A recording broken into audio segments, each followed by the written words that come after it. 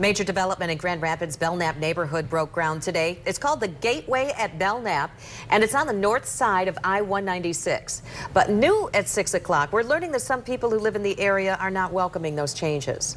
24 News 8's Coco McAvoy spoke with city leaders about the plan for the community and a resident who really isn't happy about it. Coco.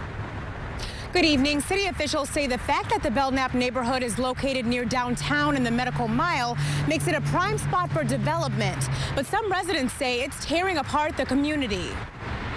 The Belknap neighborhood is one of the fastest growing areas in the city.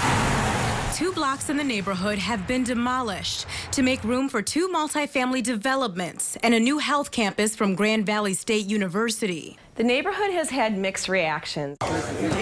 Marilyn Walker has been living in the neighborhood for about 20 years now, and her backyard now faces the Gateway at Belknap project. This sucks. They took my neighborhood away. They took friends away. All to, quote, better themselves or better the community.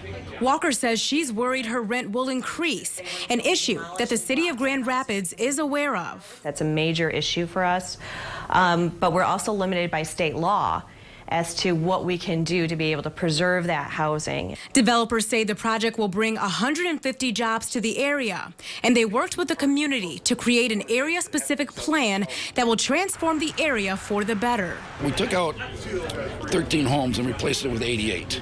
So I just deal with the math and say, and the houses were in need of huge repair. And these are state-of-the-art apartments.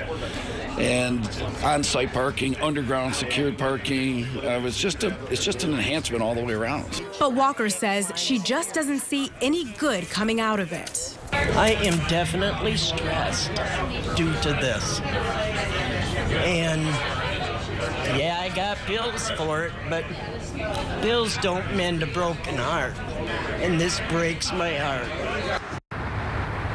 Developers say they received unanimous support from the Neighborhood Association, the Planning Commission, and the city, and the project is expected to be complete in 1 year.